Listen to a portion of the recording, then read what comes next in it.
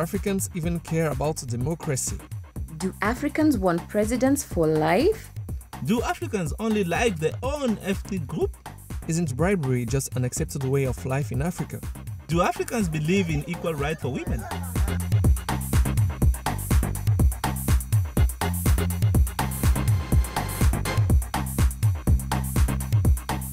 Until the 1990s, nobody really knew what Africans thought because nobody had made the effort to ask them. In Africa's young democracies, so-called experts, intellectuals, media and opinion leaders, and politicians could claim to speak for the people, without any evidence to back up those claims. When it came to making policies that affected their lives, ordinary African citizens were voiceless. This is the void that Afrobarometer is designed to fill. Its purpose: let the people have a say.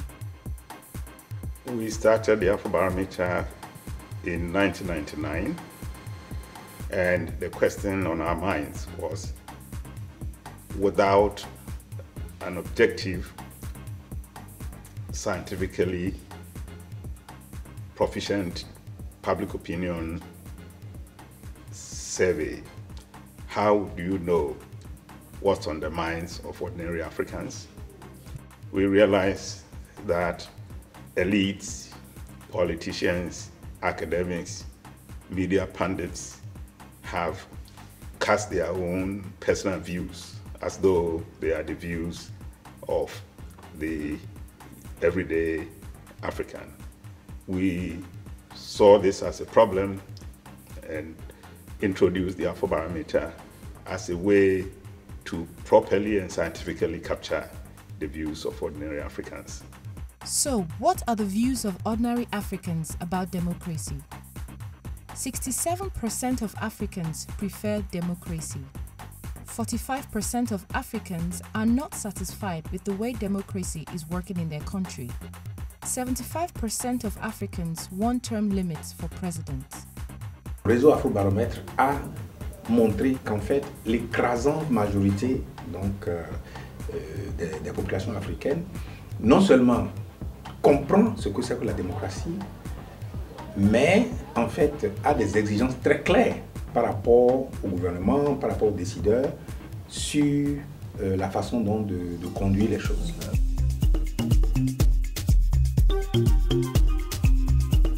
With financial support from international development agencies and foundations, the Afrobarometer survey grew from 12 countries in 1999 to 36 countries, covering all regions of Africa and representing 3/4 of the continent's population. Afrobarometer has grown into a pan-African network with overall management in Ghana, technical and management support partners in Ghana, Benin, Kenya, South Africa, and the United States, and national partner organizations throughout the continent. We've always, in addition, in each country where we've worked, identified a national partner to work in that country who takes the lead role in implementing a survey and doing the analysis and releasing the results with support and backstopping from our core partners. It's a very dispersed and diverse network. Our national partners include university research institutes, NGOs and civil society organizations, market research companies, a wide variety of organizations. In Afrobarometer, the credibility of our data is paramount. We start off by ensuring that every partner uses the same protocols. The next is drawing a sample. Of course, the sample is very important to the data we collect because that is how we get citizens to interview.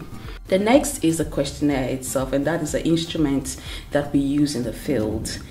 Then we move on to training. We actually spend 5 days training them.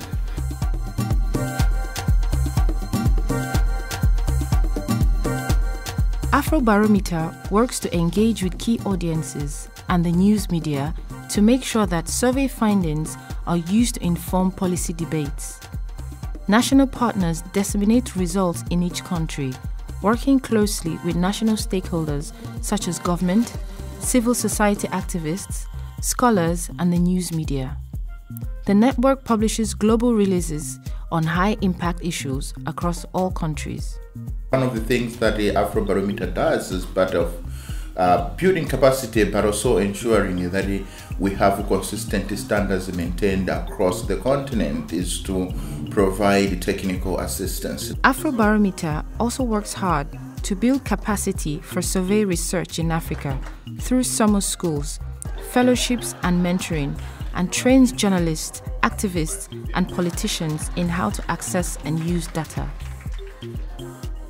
An online data analysis tool on the website allows visitors to do their own data analysis with just a few clicks on any question, any country, any survey round. I have since 2000 used the Afrobarometer datasets repeatedly throughout my career. We've used it in research for the Institute for Security Studies to provide empirical evidence to support policy-based recommendations to governments and other public institutions. Our governments actually receive Afrobarometer data with positivity, and over the years, when we started, of course, they were not sure that whether we are partisan or what, but they have now realized that we are non-partisan. So, what do Africans think?